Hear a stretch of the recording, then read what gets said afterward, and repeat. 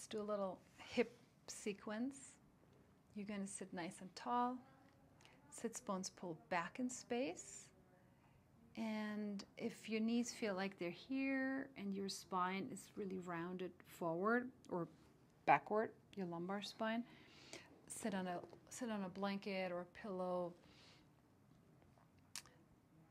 so you can access your pelvis as deeply as possible.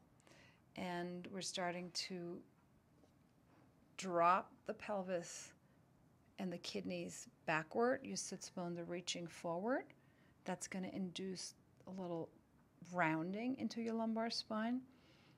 And then to come back up, we're pulling the sits bones behind. And that's going to lift me up. I'm going to let the pelvis roll back. Imagine it's a bowl of soup without firm ground. So your pelvis is easily rocking forward and backward on that very round base. And you're rolling back. And the whole spine gets informed by that rolling back. And then as I start to pull my sits bones behind me, the spine ripples up to get informed in the other direction. And let's stay here for a moment, and we're just going to pull the sits bones back and pull the knees apart. So pulling the sits bones back should deeply engage your glute muscles, external rotators, eccentric hip, concentric hip, so you're flexing. Everything is part of this. And then I'm starting to pull my knees slightly apart. And with that notion of pulling the knees apart, the engagement within your pelvis and in your legs and probably also in your core should intensify. Knees are pulling apart and pulling apart and pulling apart. And just to sit like this should start to get a little dicier. Just get a little harder to maintain. So maybe you've lost the height, you've lost the sits bones.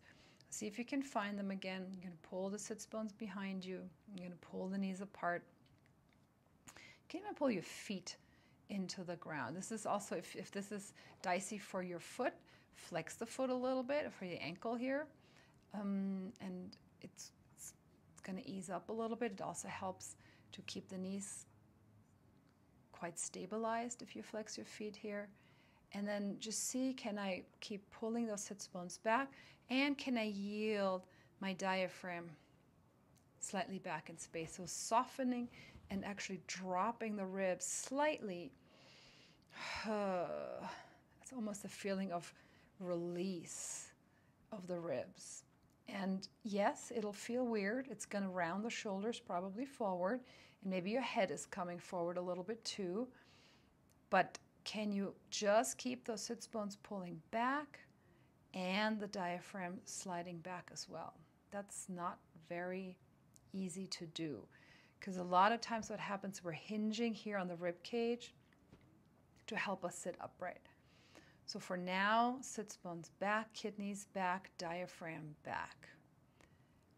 And then we could talk about sending the shoulder blades a little bit together in the back, and then maybe lifting the chin a little bit up. It's all micro adjusting, micro moves, and macro picture of the whole body. And just breathing here. Are the shoulders relaxed? Are my glutes still working? Are my knees still pulling apart? Is my diaphragm and kidneys, are they still floating back in space? My ribs are soft. Can I pull the shoulders a tiny bit together? And pulling the skull a tiny bit back. And that in itself is quite the workout. Let me know how it went.